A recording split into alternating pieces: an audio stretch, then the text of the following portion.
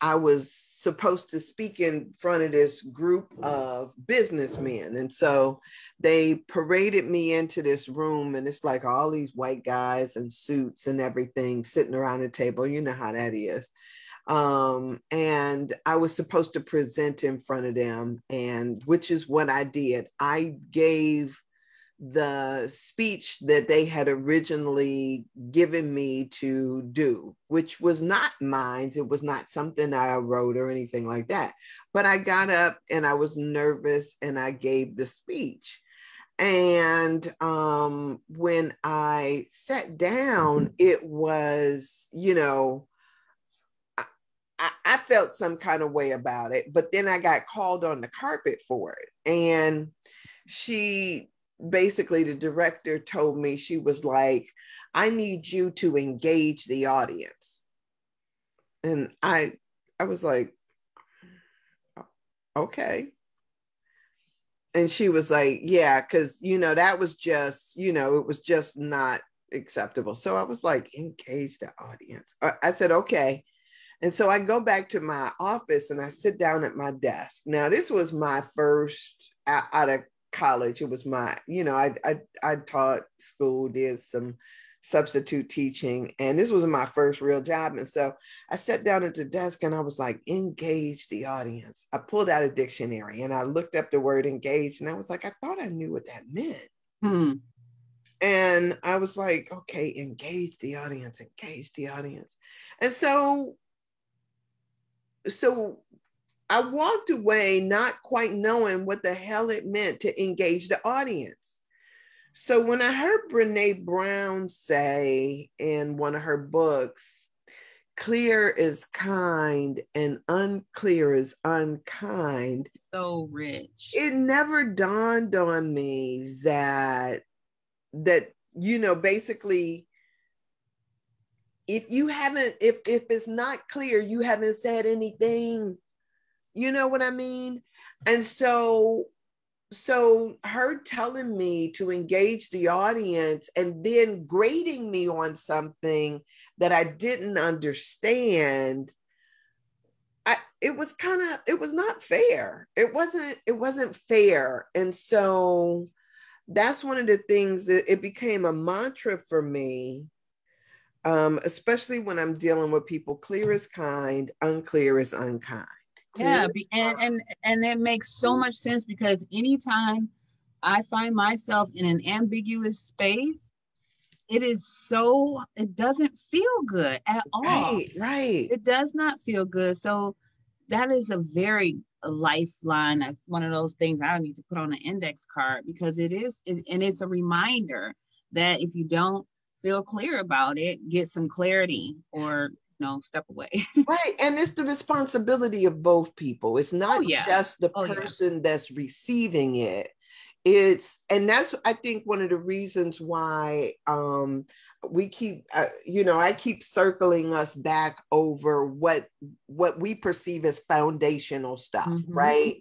Like doing the forgiveness work and really just kind of looking at what we think and how we think, and to kind of dredge up the stuff that we maybe press down. You didn't come back in the group this morning when somebody said, man, I was writing, I'm trying to work on my memoirs, but it got too painful. And so that painful means I hit a painful spot, and most people will just back away without really realizing that pain says that I need to press, right? I need to press forward instead of retreating. Yeah, get curious about it. How you still here? Yeah, that's a good way of saying it. See? Yeah. So good morning. Morning. Is that Erica? Who is that? Yes, that's Erica. Yeah. Hey, good morning. Good morning. So for me, especially when you touch something that, and everybody has their different perceptions about this, right? So some people will say, oh, she ain't ready. And, you know, be like, okay, you know, so that means we gonna walk around that. We gonna avoid that.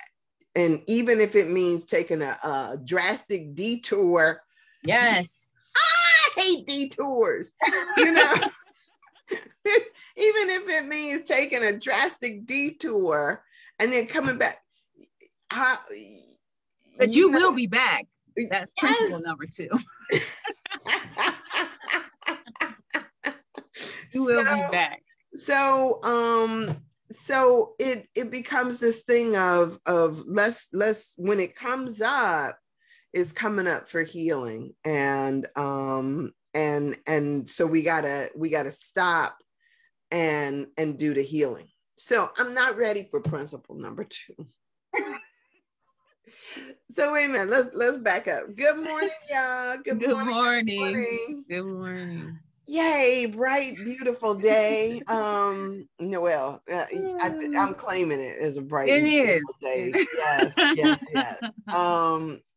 Yes, I saw Erica is doing a live challenge, and she's going to be challenging herself to go live every day. So I'm excited for her for that. Okay, yay. Whoa. That's big. Wow. So good morning, and just knowing that in this moment, God is right where you are, everywhere, equally present, in all, through all, as all. Yes.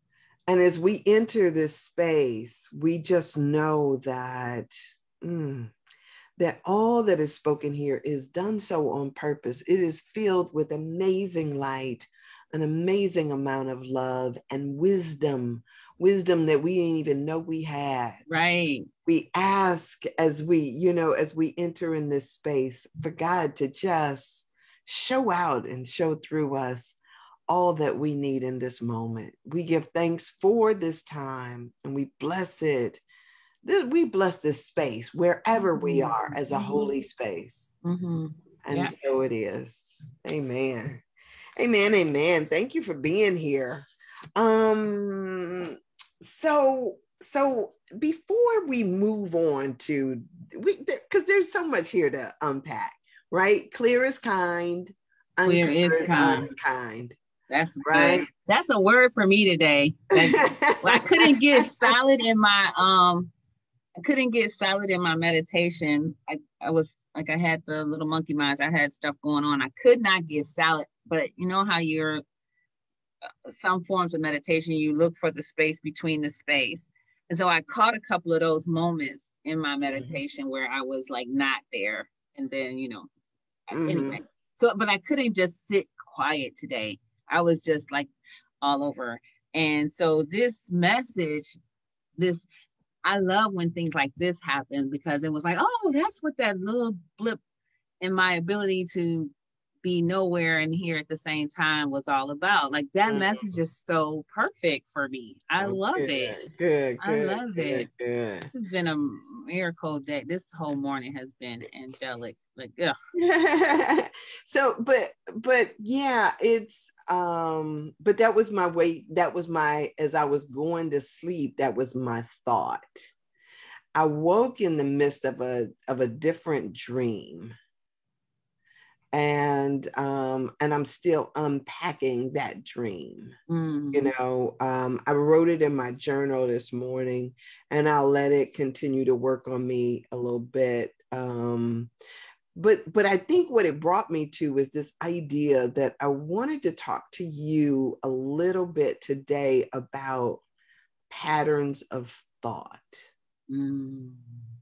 Patterns of thought, because it's one thing. So if we're going back to this, clear is kind, unclear is unkind. So it's one thing to be able to say that we think in habitual ways, but how do we kind of thresh out that idea about patterns of thought? And let me give you an example. I have this girlfriend who, I have shared her presence with you before. And I love and adore her. She is a treasure in my life, right?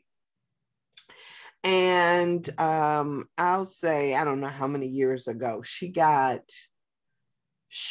mad at me. Now I'm a Pisces. She's a Scorpio. And wow. And okay. She brings, I always think that there is a intensity that I share with Scorpios like no other sign, that, you know, that we can imagine. Yeah, we got some juice that comes up. But anyway, she got mad at me. And it caused her to not talk to me for, let's say, 13 years, 14 years. And it was something that was not real, which was the problem, because it wasn't real. She had a pattern of thought that every man that she dated cheated on her. Okay. And it was hers, and it wasn't real.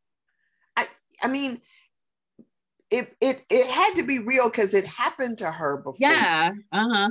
I was gonna make it real every time she thought it. Right. And so in that instance, when she thought, she got the idea fixed in her head that now I, her friend who loved and adored her, cheated with her guy. Mm-hmm. Or with the ex guy. It wasn't even a guy that, it was a guy who she had been involved with. And I ran into him one day, which was what happened. I ran into him one day and he was like, I'm having a cookout, come through. And I was like, oh, okay, cool. I'll follow you. Cause I didn't even know where he lived. I was like, cool, I'll follow you. Right. And so I go over there to the house and there's a bunch of people there, a bunch of people that I knew. And, you know, I'm there chilling. And then it gets back to her that I had been at this party. So now all of a sudden I was messing with this dude. Mm-hmm. And 13, 14 years later, I'm still praying about her. That was one of the people who I set up and I just did the mantra, the Christ in me forgives and really, I mean, at first I wasn't doing that, right? At first I was like, you know, every time I would call her, she'd just hang up on me. Oh, wow. She stopped taking my call. Girl, I became a pariah to her. She was just not having it.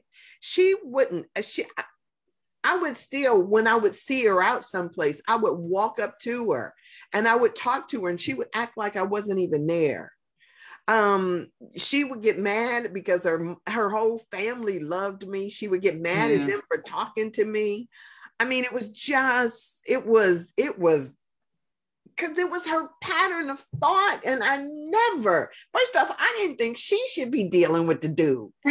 I was like, this man, girl, I'm quick to say I'm quick to say to people, yeah, he ain't worthy of your time. I will say that to somebody. Just because you all of a sudden got stigmatized does not mean that all of a sudden that erases all the stuff that he got going on. Mm-hmm. I will say, I'm going to say what I think, but I didn't think, but anyway, she was all up in her stuff thinking that I had done something. And this was a pattern of thought.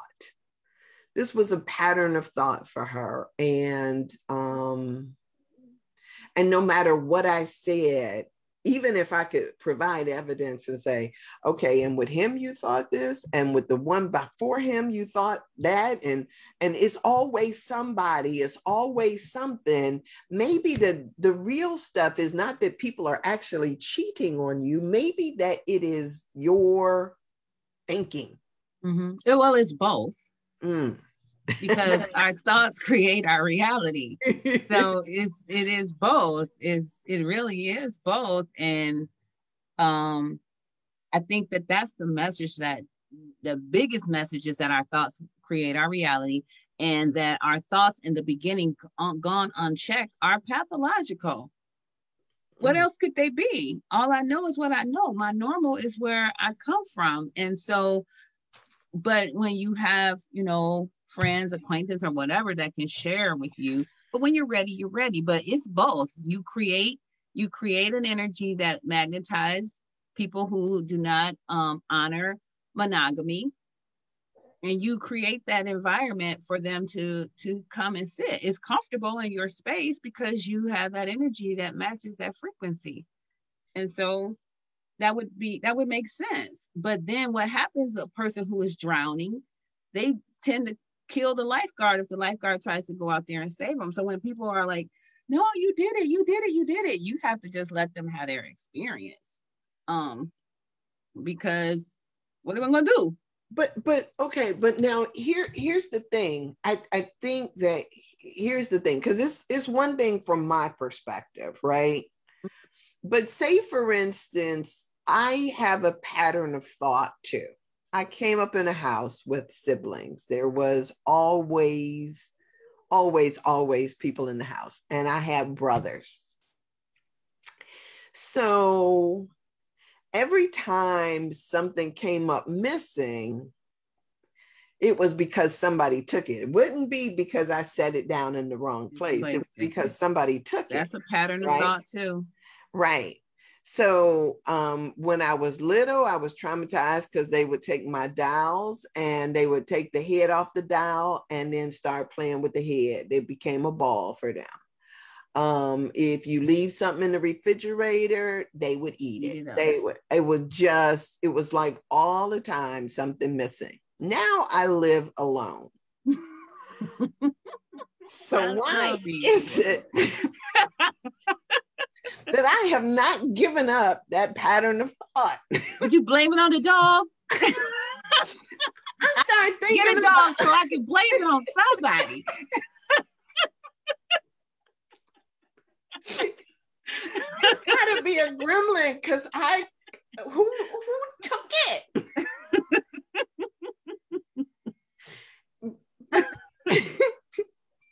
It's my girl. I had the Amish guys came to my house and they worked on my house downstairs. And why did I send them a text message saying,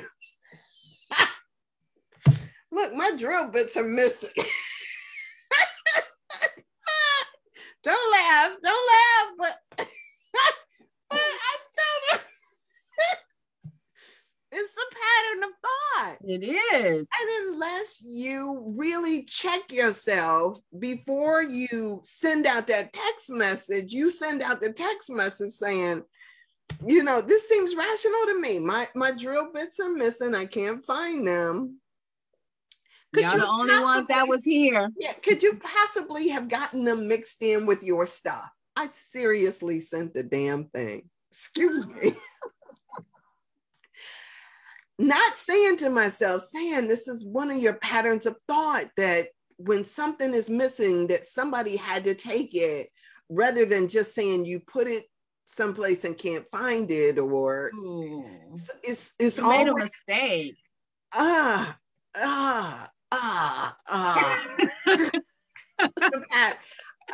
confess.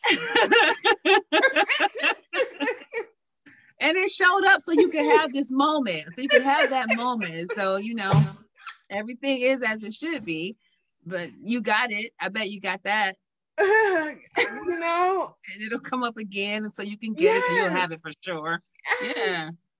Yeah. So I think that so whether it is infidelity or people who always believe somebody is lying to them.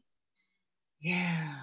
I mean, we have so many different patterns of thought that we make it about other people rather than owning, this might be mine. right? Yeah. And the thing with that pattern of thought is that if you are self-aware or aware that you have the pattern of thought, you begin to, once you become aware and awake, you begin to now question, is it my pattern of thought or is it my intuition? And so I love that clear and unclear, because that will help too to do the process of elimination. Because one of the things that happens in recovery from trauma is that your knower gets, I say to people now, I just say it to myself, don't F with my knower. Just don't. Don't F with my knower. That bothers me. Don't try to run game, don't say anything, but definitely don't try to play with me. Don't do that. The reason why I take that position now is because I am learning to try to discern between a pattern of thought, my own suspicion, or is this my intuition? Is my, because my knower is a little jacked up, or was because of trauma. And so, and if you don't arrest those patterns of thoughts, they become sicknesses and diseases. Yeah. Because then you start, Alzheimer's and dementia, thinking you just got to arrest them. You have to arrest them, but it's essential to arrest them if we're talking about energy healing and being able to recognize where I am in a space. You got to be able to determine, like, who said that? Somebody said to me, well, I'm only human, so you have to be patient with me. I said, where'd you get that from? But that's a statement that you just make all the time. That's your hall pass. Yeah. For life, Yeah. So yeah, just challenging that reality, like, because it's a real thing, and it gets in our way. It gets in our way. It messes up 13 years of friendship. Yeah. So but it's interesting because Erica was making it, she kind of made the thing like we like to ignore that it's a pattern of our thought. And I think that sometimes that pattern of thought appears as being intuitive, right? Because it's our go-to thing. Yes. And so it sort of masquerades itself. It kind of hides in particular ideas, right? So our feelings of unworthiness, or the thought that even before somebody actually judges you, that they're judging you. You project it onto them because that's your habitual, that's your pattern of what you do.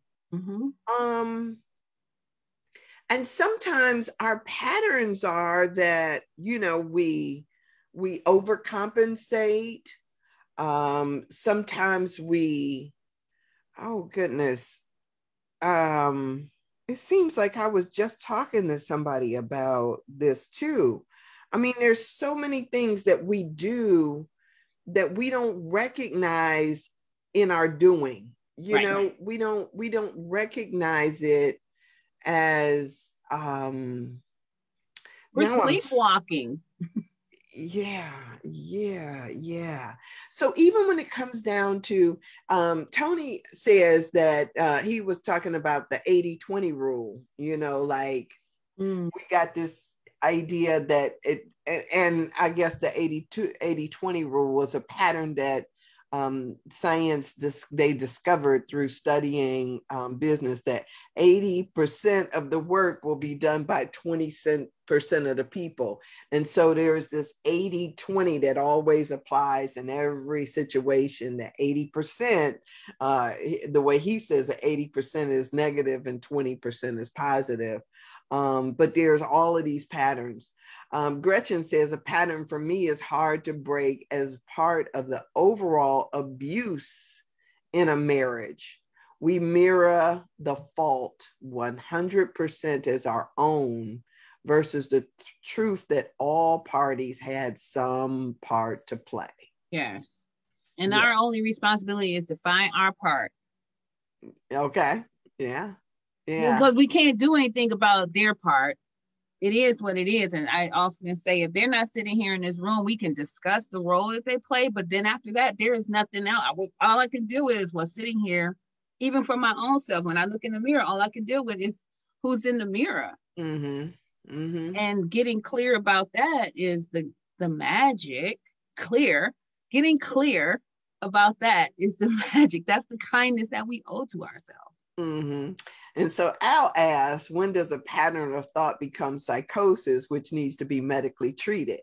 But you know, and Gretchen said that's the hardest part for her to do. But you know, it's interesting because, like, say for instance, if my pattern of thought is if something is missing, or if I can't find it right away that somebody took it, I don't know that ever needs medical attention. What it needs is my attention.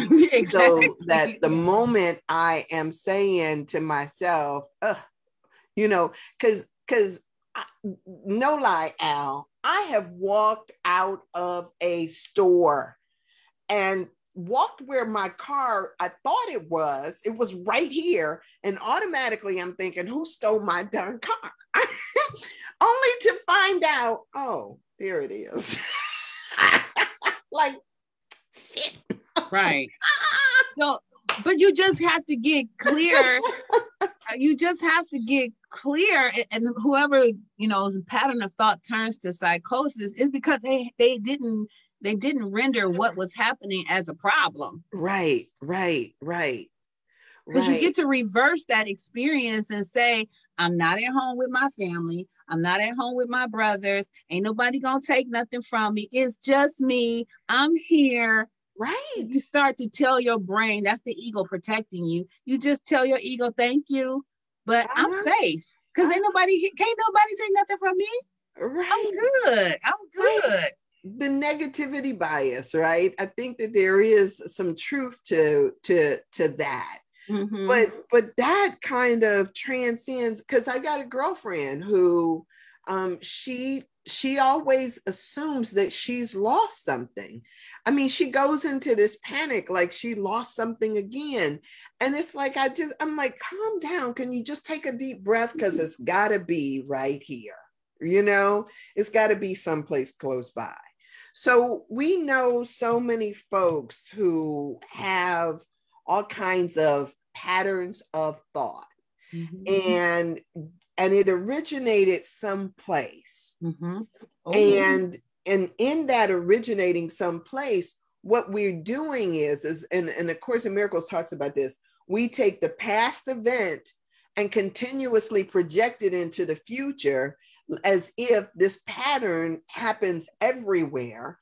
And mm-hmm. until we start to heal this thing, we will continue to play out the same thing over and over again. Because it served us on some part of our journey. It served us. And mm-hmm. so the brain, the limbic system remembered that. That's where the ego dwells. Like, it remembered that for a safe place. So it remembers it. So it served its purpose when it served its purpose. We just haven't, when you start to have that experience over and over and over again, it becomes a rut, like in a record. The little groove in a you know, for those who know what records are, it becomes this groove. Uh-huh. And so then you have to either wait for the groove to fill up with dust so the needle will just slide on over to the next phase, or every time you come across that little groove, it's going to dip down in there. It's going to dip down in there. It's going to dip down in there until you start filling it with a new truth. Uh-huh. Go ahead. So like, when we're dealing with people who have, like, say for instance, a trust issue or issues when it comes to money. So mm-hmm. another thing That's another one. Yeah. Some people, their whole identity is so tied to money or position or perceive or their perceptions about power, or the lack thereof, because that's yes, pathological thought. Right. And in our community, it used to be a big thing about respect, you know, dissing me. Somebody might say the word dissing me. Why they always dissing me? Or to step on your shoes was dissing me. I mean, there were certain patterns that people had, patterns of thought that they made real. And some people are sitting in jail because of these patterns of thinking that they have empowered, you know, and never really question. Or even forget about the prison cell jails, but living in jails all around here in their lives or in their communities have imprisoned themselves because of patterns of thoughts. This stuff is not even real, but for whatever reason, you have a mindset that it is, and your life manifests your belief system all around you. And you know, our lives are a manifestation of our patterns of thoughts. Yeah. If they, especially the one checked or unchecked, that is what it is. And yes, it is. Yeah. So awareness is everything. So it becomes about us being able to kind of like look at things especially when we get stuck in something, to be able to look at it and say, is this mine? And is this something that I always go to? Or is it something else? Let me read what Al says, because he wrote a paragraph here. When a consistent pattern of thought, such as a narcissist, he or she is cheating on me, or they stole from me, often is deflected to another, either for attention or due to a chemical imbalance within the brain. Are we saying not to seek professional care? I'm not seeking no professional care because I'm so the answer to that question is no. And the other side of that question is that it doesn't always have to be a chemical imbalance. I am telling you, I would bet my career on it. And I don't know if there's statistics out there, but I'll just tell you about my journey and the people that I service. Most patterns of thoughts are pathological, and they come from other people giving us the information. Like, so you change the narrative. When you change the narrative, then you get to change the mind. And if people need medicine, that's fine. I am not anti-medicine. I've taken medicine myself. If you need medicine, take medicine. But the reality is that you got to change your thoughts. If you don't change your thoughts, there is no amount of medicine nor therapy that will service you. Like, it won't happen because it's not real. And it's a trauma. And the brain is just trying to protect itself from an experience that somebody didn't get protected from in the past. Like, if you had an experience where one of your brothers ate your food and you said something about it, and it became a big deal where somebody came to your rescue and said, how dare you eat her food, blah, blah, blah, and you felt safe and protected and cuddled, you may not even have that experience anymore. But when it keeps happening over and over again, you become anxious. The body prepares for the invasion. Like, I'm going to put this in here. I know it ain't going to be in here tomorrow. I put my name on it, and it's still not here. I grew up in that house, too.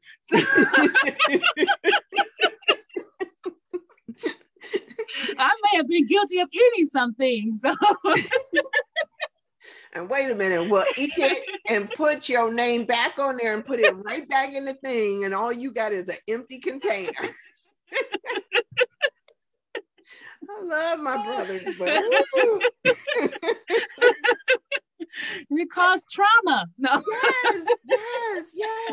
Yes. And you know, and so when I'm saying that I don't feel like I need to get help, is because once, and I think what happens is for each and every one of us, we have to be aware.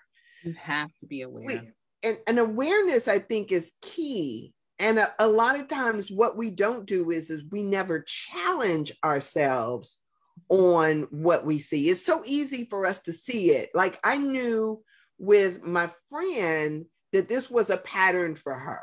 As a matter of fact, I don't even know why I'm telling y'all this, although it goes in with what I'm saying. She met a guy one time that she really, really liked. And she came over and she introduced him to me. And she says, why don't y'all go ahead and do something now while I'm here? Because I know it's going to happen. Oh, my heart breaks. Right. Yeah. Oh. I was like, what is that? It's just a pattern, now. Yeah. I was just like thinking, what? Oh, that's just so terrible. Like, yeah, and no. And you don't know how much I love you. Right. But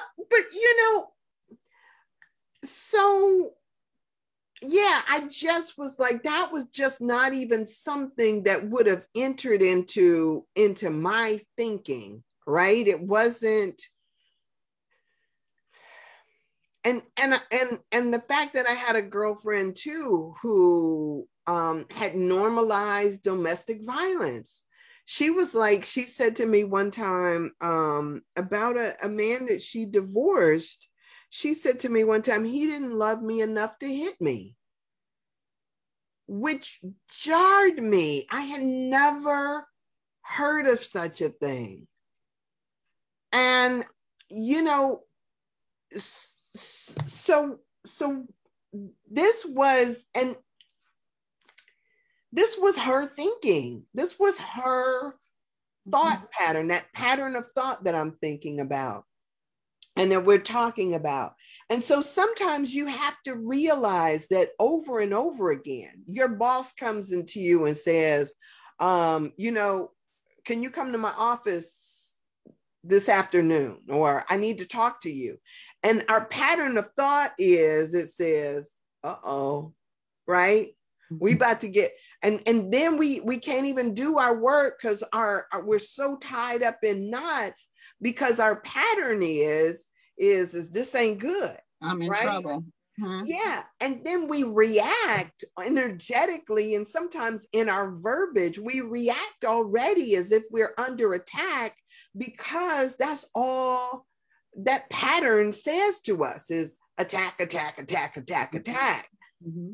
So that was my pattern. It was at work, and that's why I think that I'm such a hard worker and efficiency is important to me. But prior to that, this has always been who I am. My work ethic has always been this way. But throughout my entire career, whatever I was doing, if someone had anything to say or let me come into the office or whatever, oh my goodness, my whole body would become like chilly butterflies. And I am telling you, there has never been a time that somebody has called me into the office to reprimand me or to tell me that I've done something awful, blah, blah, blah.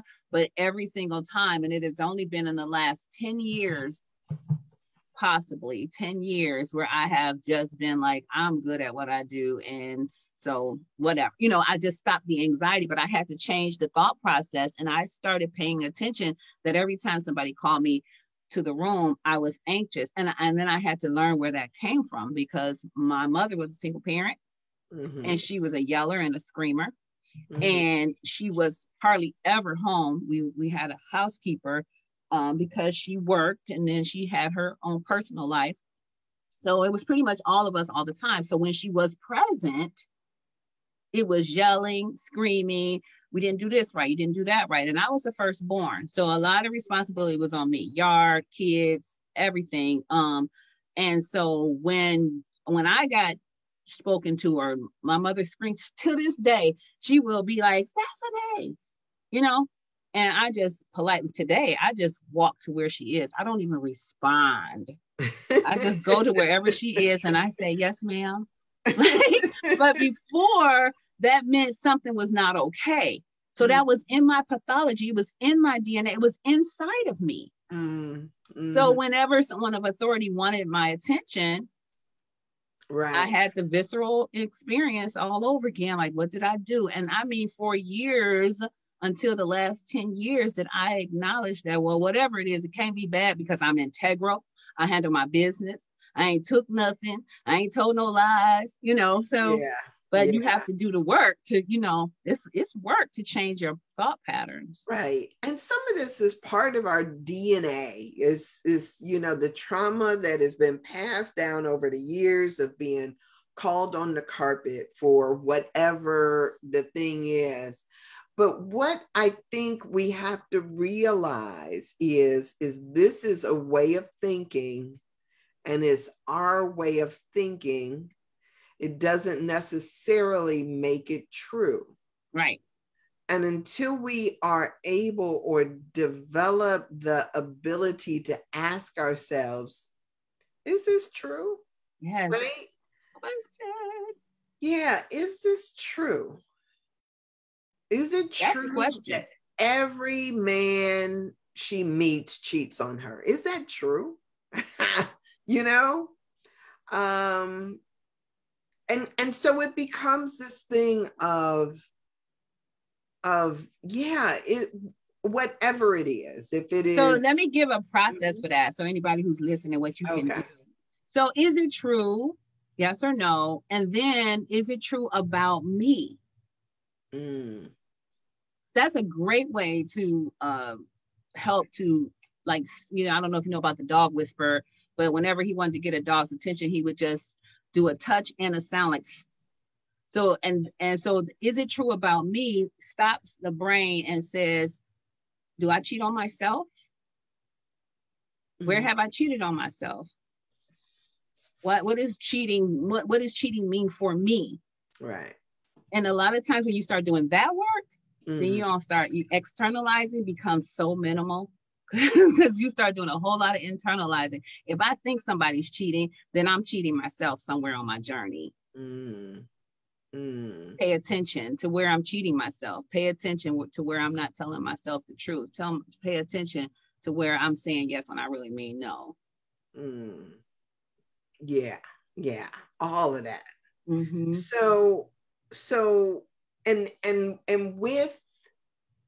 So let's say, for instance, the pattern of thought is the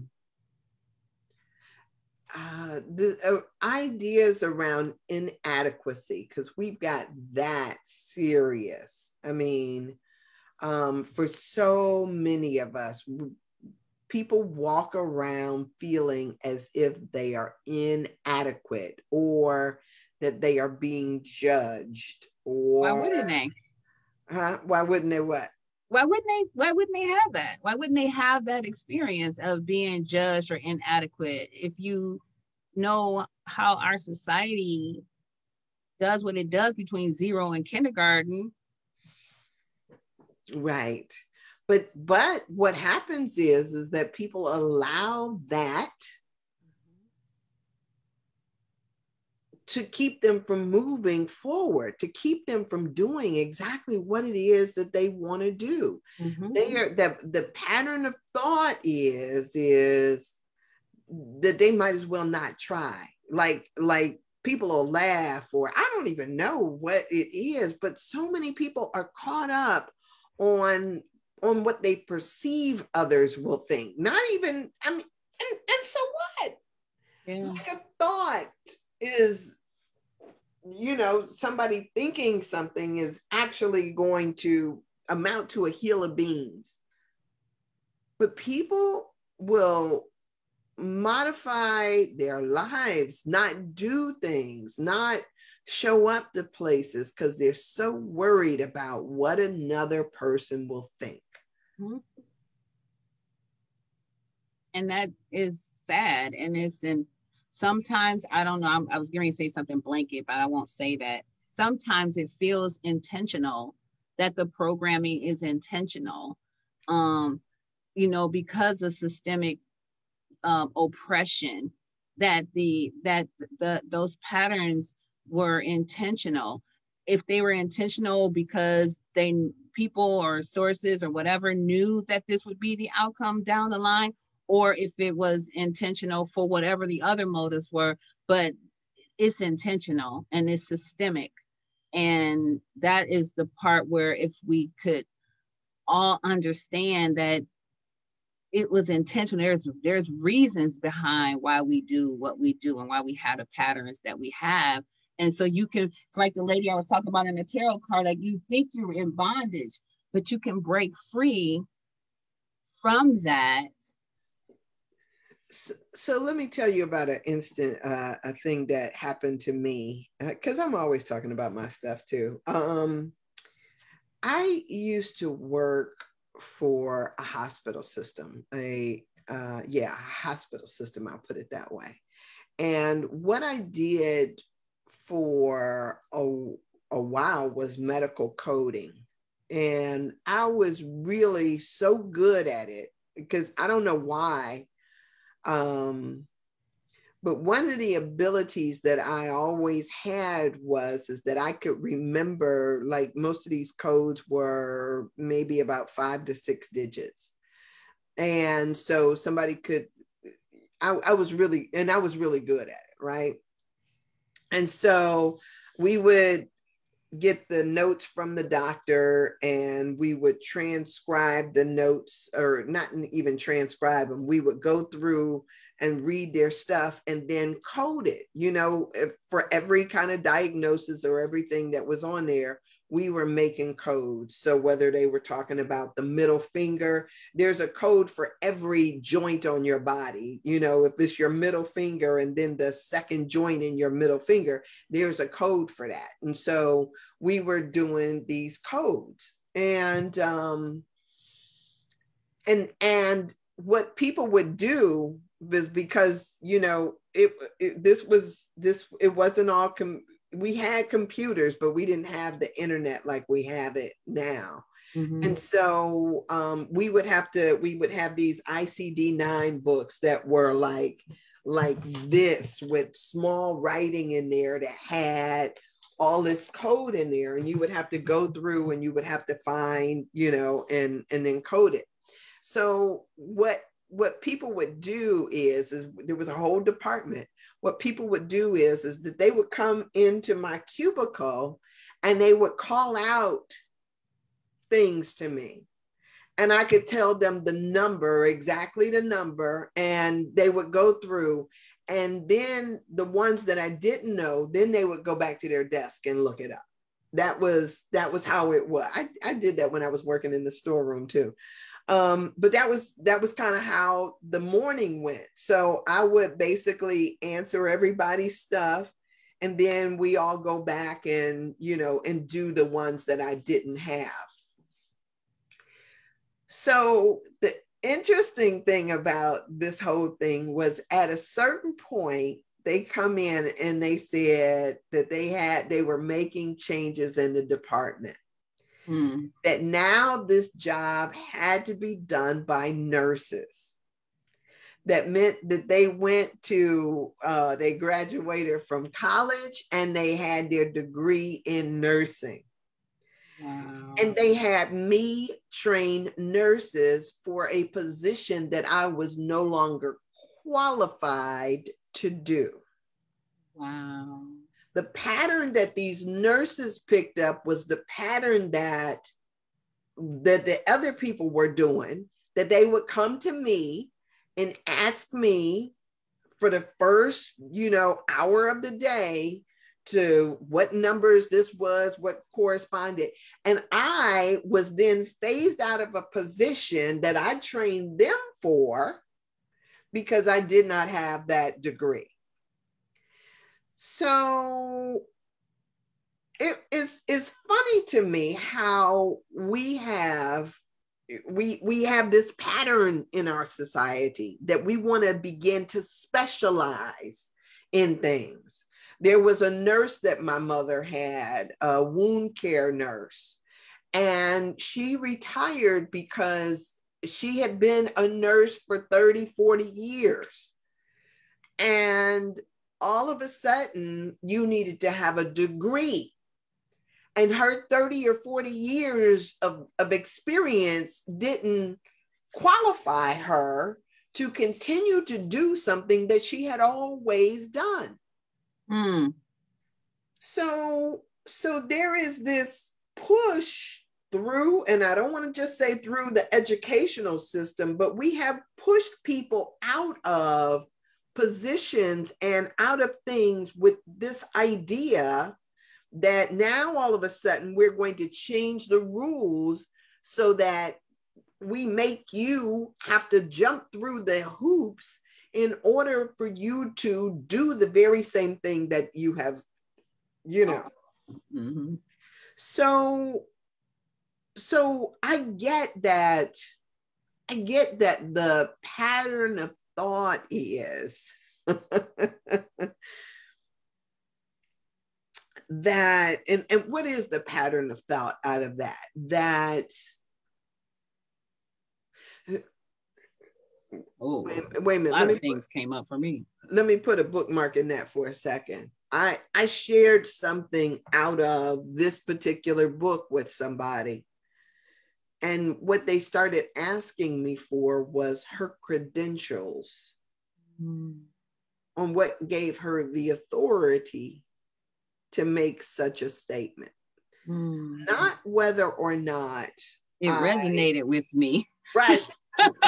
Whether I could run it through my own understanding. Yes. Right? Because a lot of times what we have to do, we have so disengaged ourselves from having common sense, right? From being able to listen.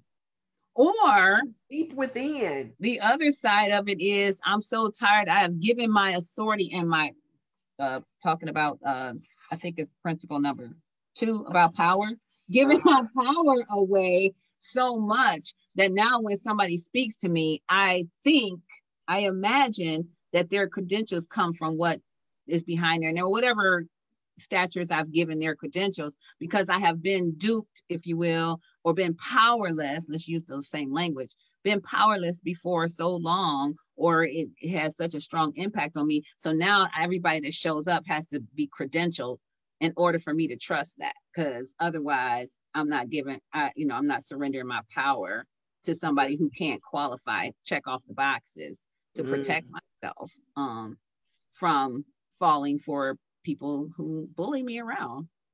Yeah. So yeah, I just think that this is a pattern of thought that we have to begin to challenge. We have to. When we can no longer hear the people at the margins, we can't hear. Mm-hmm. Right? When we make it, when we put a concerted effort towards, and that's what it seems to me that we're trying to do, that we are trying to find ways to silence and marginalize people who haven't jumped through the hoops so we don't have to pay attention to them. And that is another pathology that we are headed towards if we don't start to look at how we look at things. We do, and that's intentional.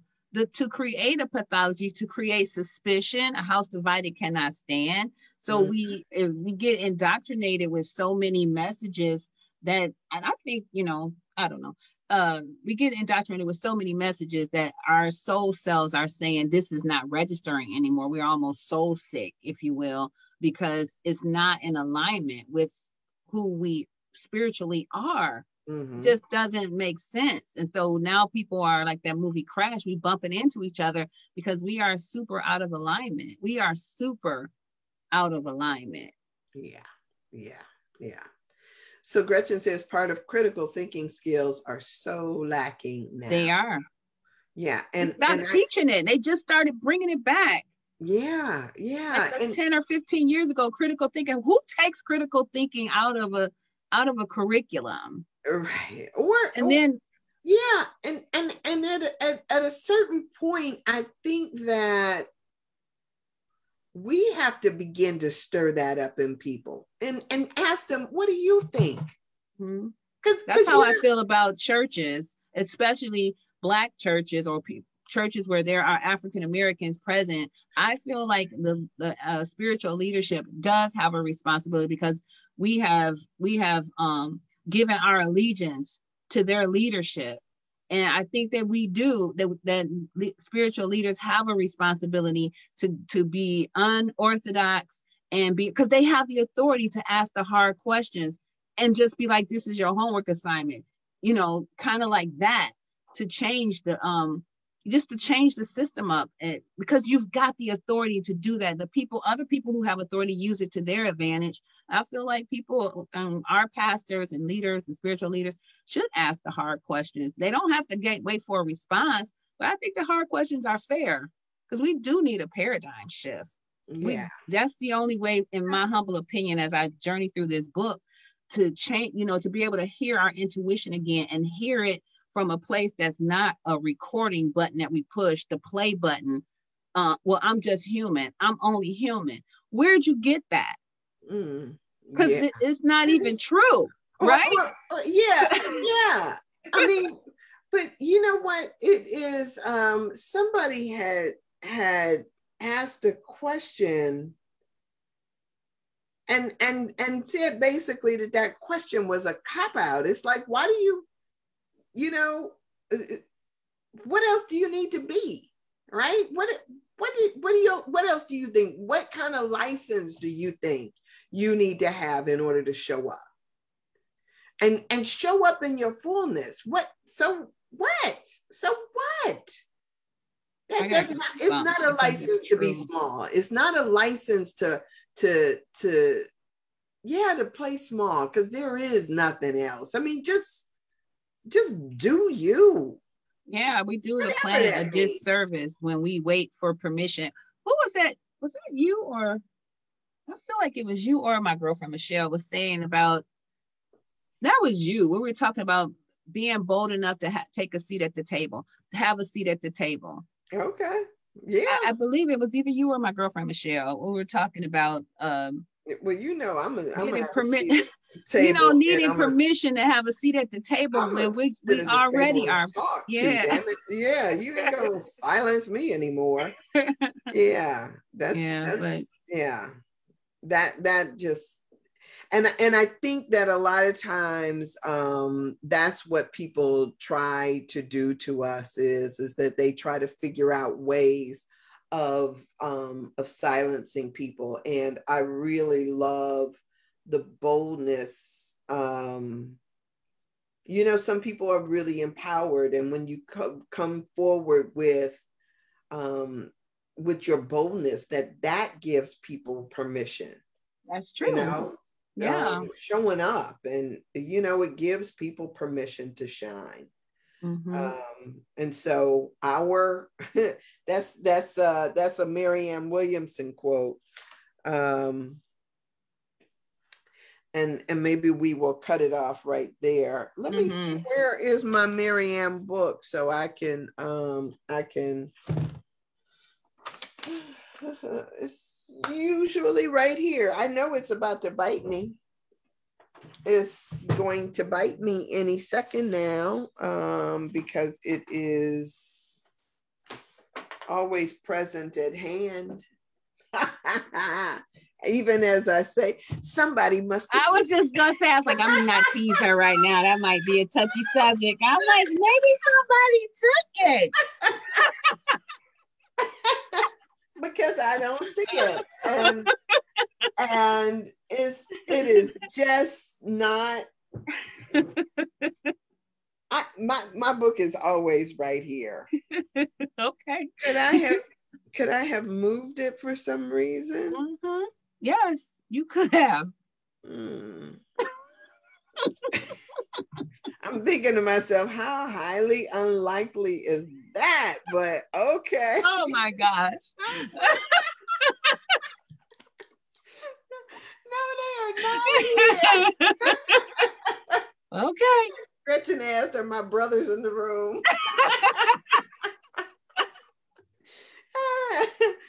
Oh my goodness. But this is the kind of stuff that I do, because in my mind. Yeah, and it's literally just like that. And it's literally, nobody is nobody's under an illusion that changing patterns of thoughts is just like that. It literally, you have to be mindful, and you have to learn to laugh at yourself and just be, it's comical at the end of the day. And for my journey, it was comical at the end of the day when I really understood that I was not as powerless as I imagined myself to be. So it is, yeah, we can change our patterns of thought, but it does take work.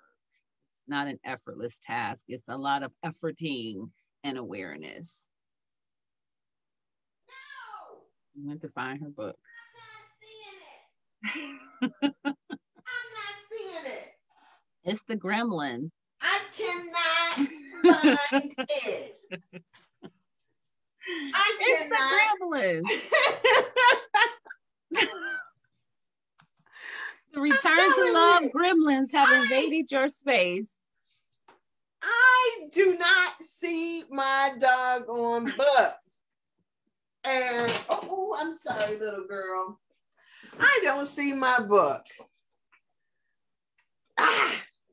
I looked on the kitchen table. It's not on the kitchen table. I know it's not in my bed because it was not in my bed.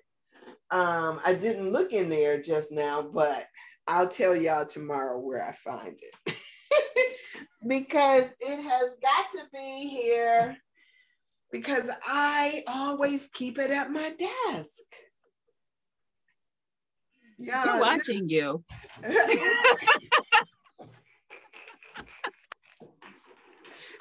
always keep it at my desk. Anyway.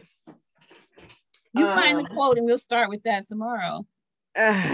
Our greatest fear is not that we're inadequate. Our greatest fear is that we are powerful beyond our greatest belief. Yeah. I can't even do it now. But, and you know, for the longest it was attributed to being Nelson Mandela's quote, but it was actually one that was written in Marianne Williamson's A Return to Love. And I think what we have to do is just start to recognize that, you know, it's that part of the stuff that we get, part of our patterns of thinking can and should be changed, but can only do so with this thing of awareness. And somebody said the unexamined life is not worth living. And we have to really start to examine the things, you know. So one of the things that I like to do is I have this feeling that it's my responsibility to break the chains, right? You do, and you live in that, and that is thank you. We just deep bow to you. That's true. I mean, it's been very consistent since I've known you. Yeah. Agree. Yeah. So we gotta, you know, say that if this pattern doesn't work, it's gotta stop. It's gotta end with me, right? Let's put a period in that. Mm-hmm. And so I'm not as bad as I used to be, with some of the ways that I think. And I recognize that, you know, people come into our lives sometimes to show us that this is not what has to be, right? Nicia says, here it is.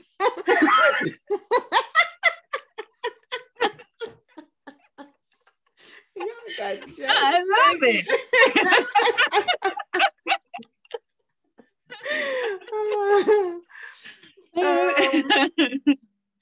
Yeah, so that's so funny. Let me see. Now, see, I'm about to send. Well, look, if it wasn't going to take so long, I would have sent you an invite to come in here and read the quote for me. But that would take another 5 minutes for us to make that happen. But yeah, so yeah, we got to break these chains, and recognize what's ours to heal and what's ours to do. Mm-hmm. And I like that. Yeah. And if we take responsibility for it, you know, so you are not the money that you make, right? You are not that. I remember my mother telling me that that I was invaluable, that you couldn't put a price on me. And a lot of times what we do is we try to put a dollar figure on ourselves. We equate ourselves to, and just because the insurance companies try to do that does not make it right. Yes. And so when you recognize that, what was it that they said in what's that woman's name in that movie? You is wise. Oh, The Help. You is, yeah. You is beautiful. Start speaking words over yourself. Yes. And know that you are worthy, know that you are loved, know that you, and all your junk, all the stuff, the flaws and the bumps and the humps and the rolls and all of that stuff, you just as you are you are still amazing. Perfect. Yes, amazing. And just as you are supposed to be. I put on my page the other day, there is a woman in France who is an amazing singer. And even though the song is French, it's about body shaming. And she's actually in her video sitting there naked. And and she just was like, calling her spirit back. Because we can allow society, they got their judgments and all of that stuff. They may judge you until the cows come home, judge you and find you wanting, right? But the thing is that you don't have to find yourself that way. Mm-hmm. You can recognize how wonderful and special you are right here and right now, with all your quirks and all your stuff. And it is so right now. Yes, all that stuff. And you is fine. Amen. All right. So, hi. Thank you, Stephanie. You're welcome. Amazing. Yes. Thank you, everybody, for Thanks, everyone. Here. Thanks for the comments too. Yes, that was really yummy. Those are really good. Yes. And Al, I am not going to a therapist just because I can't find my book. Oh. So, have an amazing day, everybody. Yes, and we will see you here same time, same place tomorrow. All righty. Have a blessed day. Blessed day. All right. See you. Thanks, Stephanie. You're welcome. Thank you. Okay. The light of God surrounds us. The love of God enfolds us. The power of God protects us, and the presence of God watches over us. Wherever you are, God is, and all is well. See you.